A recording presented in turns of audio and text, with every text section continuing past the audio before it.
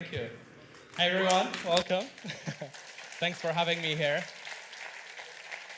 I'm really excited to be in Florence and in Italy. Actually, it's my first time ever. So I've been very much welcomed by all your hospitality. And today's talk, I kind of want to come to you guys with three things. Well, first of all, I want to make it fun. Second of all, I want you guys to be inspired by doing open source and contributing to open source.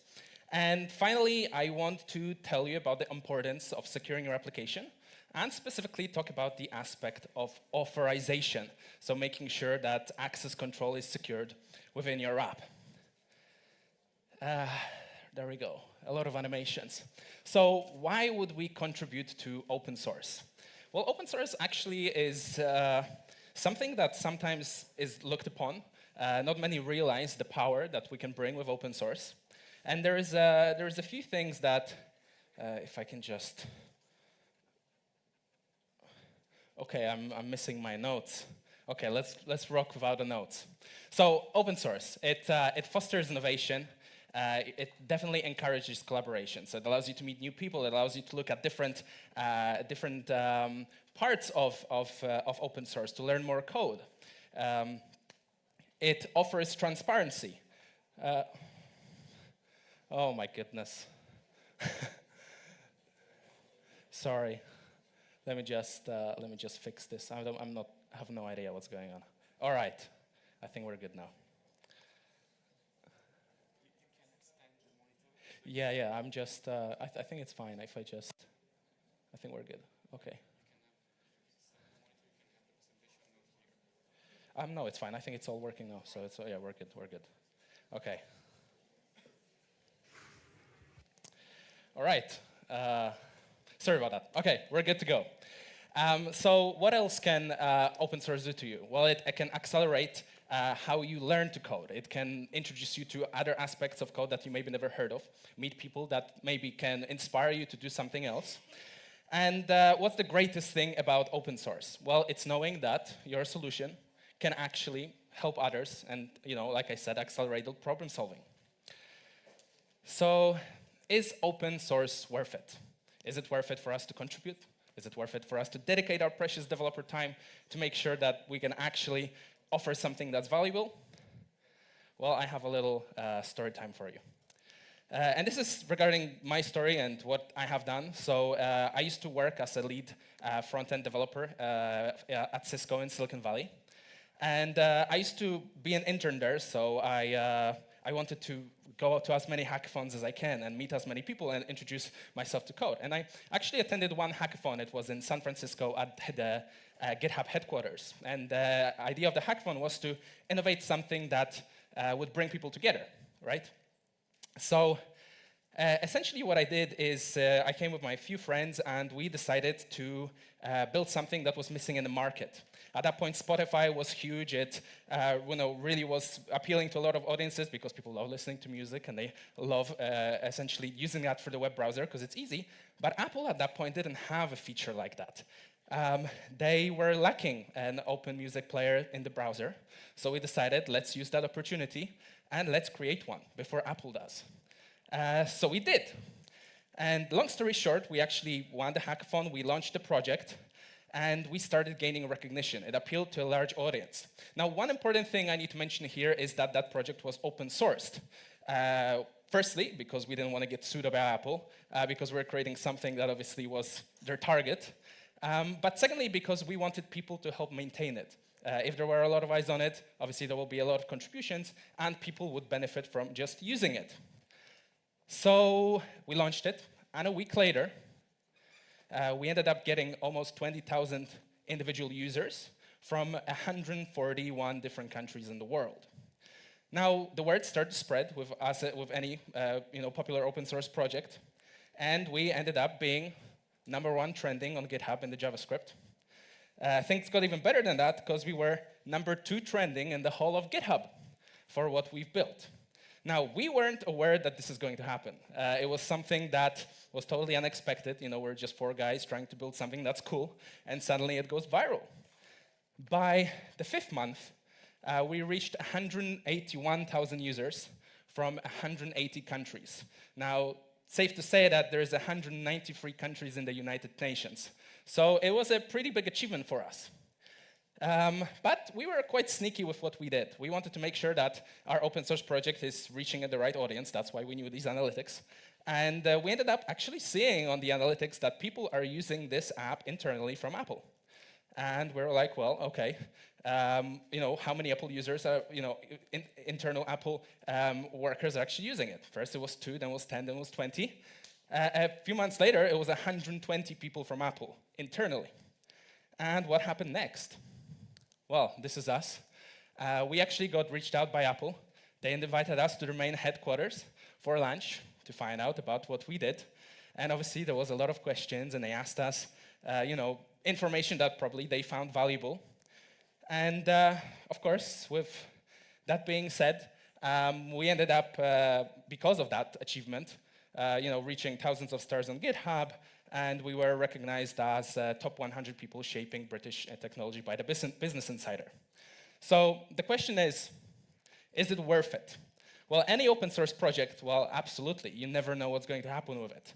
You're going to help other developers. You're going to help other people who are actually wanting to use it for a specific purpose.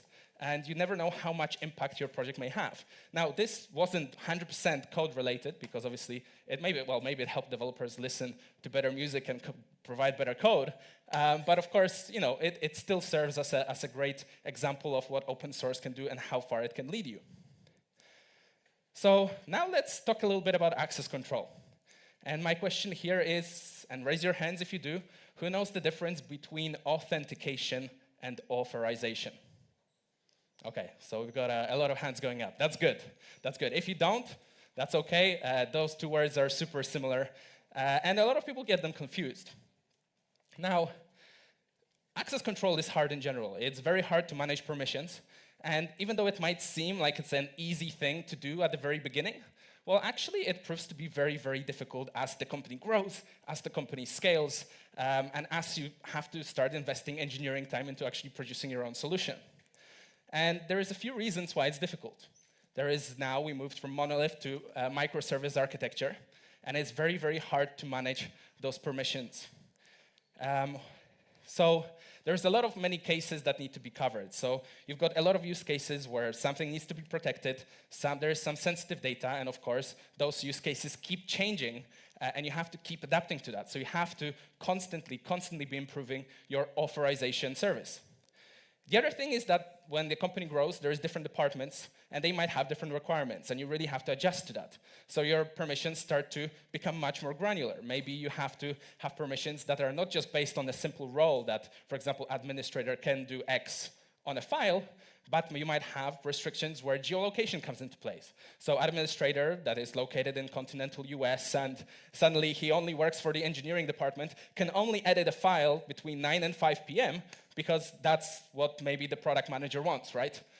So obviously, they become much more complex. Now, the other thing, and I think a very important part, is that if you make a bug, if you have a test that's written wrong, that succeeds, but it shouldn't, it can have devastating effects on your whole application. It can really, really break things, and you can get in a lot of trouble. That's why usually when there is a solution out there that helps you build it, you should use it. All right, so I want to talk you through understanding a very typical use case of what actually permissions look like. So usually most of you might understand permissions when you have to firstly introduce them into the system as administrator and not administrator. The administrator has permissions to do everything, and everyone else just doesn't, or they have very restricted permissions to do so. Then your company grows, your app scales, and suddenly you need to introduce a super admin. Now you have 3 roles, a super admin, an admin, and a viewer. And you elevate those permissions, you write new rules that have to serve, and essentially restrict the access to the app. But then your application grows even more. And what do you do then? Well, then you have a developer at a company that wakes up on Monday morning, and he's just already knows that he has a big week ahead of him. He gets to his job, he opens up his laptop, and he sees a ticket. And it's implement 15 roles, new 15 roles with very granular permissions, and make sure that they're based on many granular attributes and just add them into the system, test them, and do everything that you're supposed to. Well, you can probably understand that the developer is trying to pull his hair out at this moment. He's like, why have I signed up to this?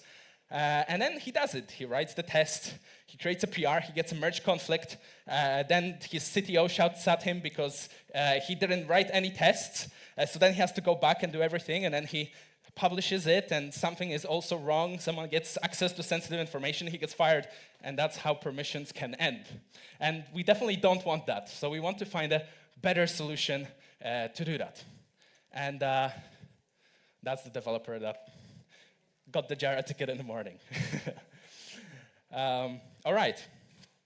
So how can we prevent all of this crazy, unfortunate events from happening when it comes to restricting permissions? Well, OPA comes to the rescue. Who knows OPA? Who's worked with OPA? It's an open policy agent. It's a project that was adopted by the CNCF, so the Cloud Native Computing Foundation, as a standard for implementing and writing permissions and writing rules for those permissions. Now, OPA is an all-purpose policy engine, and essentially it allows you to separate your code from the policies and the permissions and the instructions of what users can and cannot do. Now, OPA was battle-tested by a lot of big companies like Goldman Sachs, Pinterest. We have companies like Netflix, which I'm going to touch on in a little bit. And there is a diagram, I'll explain in a second, but why is OPA effective for writing permissions? Well, there is two things that OPA does great. Well, first of all, it's very efficient and very performant. So you know that all the updates to those permissions, they'll happen quite quickly. And there is actually two other important points here. The first one is that whenever you do push a policy into OPA, it actually gets stored in the cache. So whenever you're checking for that enforcement, you get that reply very quickly, whether someone was allowed or not allowed to do something in the system. Now, the other thing is that OPA offers support for many instances as a sidecar in your architecture. So if you have a lot of requests coming in at the same time and you need to manage them, well, you can deploy OPA several times and know that you're going to get great latency with all those requests. But how does OPA work? So anytime you write an enforcement point within your application, the service sends a query to OPA. The OPA checks against the policy and the data, and then it returns back essentially a decision saying, yes, you are allowed to read this file. Now, what's an issue with OPA? And what's a kind of an obstruction to any developer using it? Well, OPA uses Rego code. Anyone ever heard of Rego code? Used it? Yes, we have a few hands up. Okay, so Rego code is a declarative language. It essentially allows you to write those instructions of what certain roles can do or they cannot do. As you can see, that's an example of what OPA code might look like, Rego code, sorry. It's fairly simple to read. If you read it, you can probably understand what's going on. But the problem is that who wants to write that? Not many people do, and that's something that maybe should be looked upon to improving this open source project. So, why is OPA not enough? Well, imagine a case scenario where someone is logging into a system and suddenly that user who had a lot of access to sensitive information gets that information revoked. But that policy is not updated because you have to manually go into OPA and change the policy. So the user who has been revoked still has access to the sensitive data. Well, that's problematic, right? Another case is, for example, if, like Netflix did, they have a subscription service, and once you start and you become a paying customer, your role changes. You're now is paying true. And suddenly you should get instant access to watching your movies, watching your shows. But OPA is not a real-time policy engine. So, well, you don't. You have to have some engineer go up manually and actually change that policy so that user does it. So it's really not efficient at all in general. It's a standard, you should use it, but it's not efficient for running live apps. So I have Netflix here. So there's a few things that Netflix did with their solution. They utilized using OPA, and they developed a solution that was extremely effective. So what did they do? One, they run multiple OPA instances simultaneously. So, of course, like I mentioned before, OPA allows you to do that. And because they had millions of people actually and millions of traffic coming in, well, they had to make sure that this works quite well and very, very effectively, because they wanted those changes to come quite quickly. Now, the other thing, this is the really, really important part. It's how did they sync this real-time data and the policies into their infrastructure, into their architecture that are written, that every user and everyone is informed of what actually is going on in the system, and who has permissions to do what. So they did two things. They developed an aggregator as part of their architecture. That's what they called it. And the aggregator, that was utilizing OPA, gathered data from different sources. So, for example, different Git repositories, or different data sources like a database, and so on and so forth. And then they created something called the distributor. The distributor was something that synchronized all those instances, so they're all aware of the data and what's going on within them. Now, there's one other really important thing that they did, and that was kind of what made everything work for everyone, is they developed a self-service feature. What does that mean? Well, they created a UI so that any engineer or someone who might not even be technical can go in, can change the policy on their own, and then it will generate Rego code for him. So that was a big win, because you didn't actually waste time on engineers having to learn how to write Rego code. They could just use the UI and it wrote the Rego code for them. So updating policies and making changes was instant. And it was really fast as well. And there is one small problem with what Netflix did, actually. And it made us all feel like this. And it was because they didn't open source their solution. They kept it internally for themselves. So everyone wanting to use OPA and have a real-time driven software, well, they can't. And real-time permissions, not a thing. So what happened then? Well, OPAL came to the rescue. Now, OPAL is actually an open source project that was written, and it's currently maintained by it was written by actually the owners of my company, and now it's currently maintained by a huge community. OPAL is adopted by huge companies like Tesla, Cisco, Palo Alto Networks, many different banks. Currently, even the NBA is using OPAL, which is really, really cool. And we're actually getting contributions from people who work at the NBA. And why is OPAL great? And I'll show this diagram here, and I'll explain it in a second. But OPAL essentially is a layer on top of OPA. And it's an administration layer that provides those real-time updates for you to be able to know if a policy changes and when it changes. Now, part of OPAL, you have two different parts of it. You have the OPAL server, and you have the OPAL client. Now, when data changes, when you're pushing those latest policies of Rego code into Git, OPAL tracks those changes. You can actually make OPAL server be aware of certain topics, so it doesn't have to track the whole Git, but certain topics within the Git. And when those topics change, when the policy changes, it actually sends live updates via web PubSub socket connection to the OPAL client. Now, the OPAL client is something that sits in this sidecar along with OPA. Now, what this OPAL client does is it actually fetches all those policy and data updates, and it tells OPA in general that something has changed and that that policy should now be updated. Now, along with OPA, there is this problem, and we had a lot of companies who are, for example, part of healthcare, or they need to have some kind of security and compliance that they need to meet to be able to use OPAL. And the main question is, okay, but what about the data that we're transferring? Why is it not secure? Are you exposing it?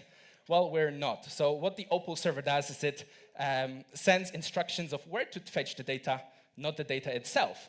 And then for OPAL, we have many data fetchers that are also written by the community for the community to be able to then manually fetch that data from different sources. So we have a data fetcher for PostgreSQL, we have a data fetcher for Cosmos, and they go on, and we highly encourage further contributions to that as well. So I think kind of here we have to really understand what the moral of the story is. Security is very, very strict, and we need to really realize that once we kind of get ourselves involved into building some kind of authorization solution, it needs to work well.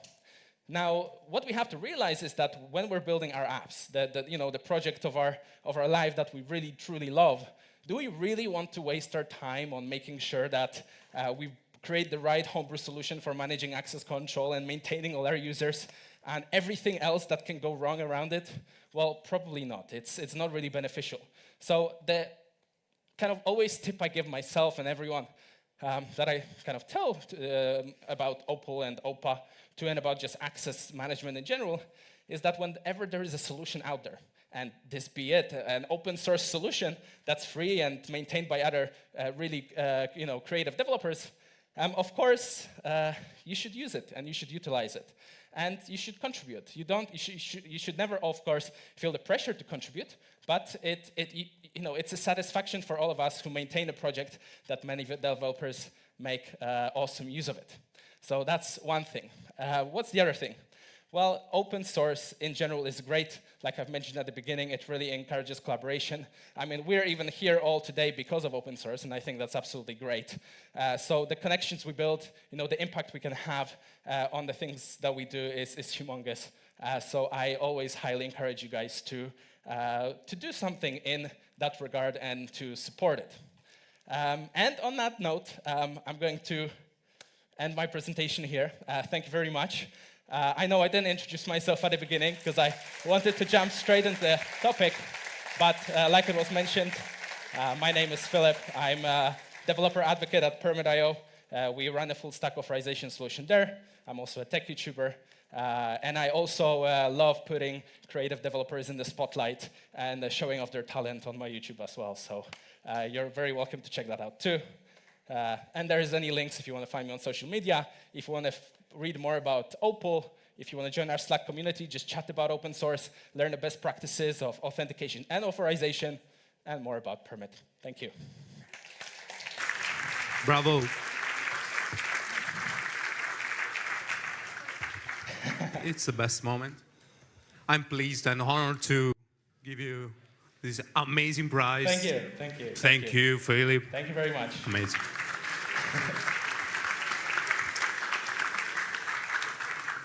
Is there any question in the room? Otherwise, I have one. Oh, yeah, there's Francesco. Yes. Thank you for the presentation. How this, there is a red hat guy here, I think, over there. I saw the shirt. How this solution is related, for example, I don't know if you're familiar with Keycloak, for example. Right. That is an open source access management system. Right. So how this is related, for example, to Keycloak. Yes, exactly. Okay, so that's why I said, so there's a really big difference between authentication providers and authorization. Authentication is, such as Keycloak, is a solution that identifies who you are. It proves that you really are who you, claim to be. Authorization is after you authenticate, after you prove you are the actual person, what permissions do you have to do? And these are two very separate things. So Keycloak or super tokens or clerk.dev or auth0, all of those solutions are to identify who you really are, and then all the other permission systems. So the actual enforcement in your application, if someone clicks on a button, can they actually do it? That's authorization, and that's part of the open source that OPA and OPAL do, as well as we do at Permit.io. Thank you. Yeah, and remember, a question means a t-shirt. Nice. So ask questions. Oh, I wanted to ask, how does this solution compare to regards to the one that Netflix built internally? I mean, does it generate the Rego code for you as the one Netflix? Right. Yeah. Great question. So actually, OPAL was inspired by what Netflix did. So it doesn't necessarily generate the Rego code for you because you have to still write your own Rego code. It just provides that real-time updating to the software. However, now that you mentioned it, we at Permit, we actually have an abstraction to that, a no-code solution essentially that allows you to tick a few boxes. It's all no-code with very little kind of low-code enforcement that goes onto your application, so you can manage all your permissions there, and that UI actually generates all the Rego code for you too. Okay, thanks. You're welcome. Any other questions? Yeah, here, my friend Lorenzo, here. Do you have already the t-shirt? Okay, so you don't need? No? Okay. Who has the questions?